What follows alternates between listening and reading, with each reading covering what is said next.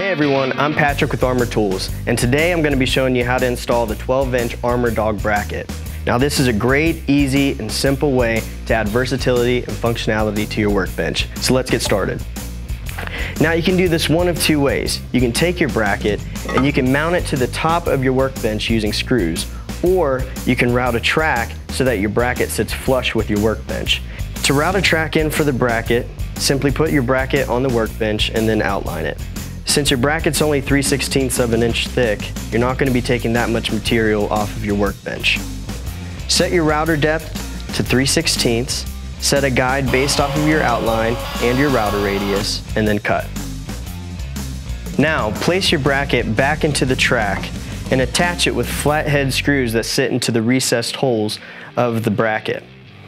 You're going to want to make sure that you have a screw that fits the thickness of your workbench.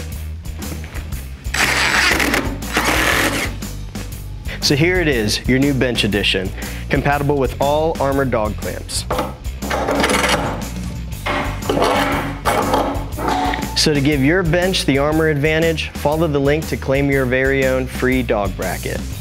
And don't forget to follow us on Instagram and Facebook to see more promos and videos. And as always, arm your shop with Armor Tools.